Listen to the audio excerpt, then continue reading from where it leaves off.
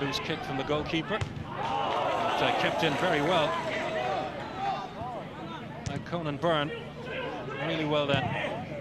Now it's a fabulous ball for McGrath. McGrath trying to get inside Pearce onto his left foot. And McGrath, he has to beat him again here. Oh yes! Oh, how about that? Young Jamie McGrath scored last week.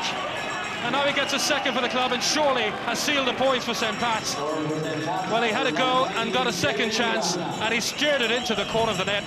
Really good goal. It's too easy here. It's one ball over the top. Gavin Pearce not tracking the runner. Comes inside. He still has a lot to do, but then just throws the shape, goes back inside. That's an easy finish. Gavin Pearce needs to get close and needs to close the ball down. You know, allowing him to come inside in the first place. Reacts well to get back.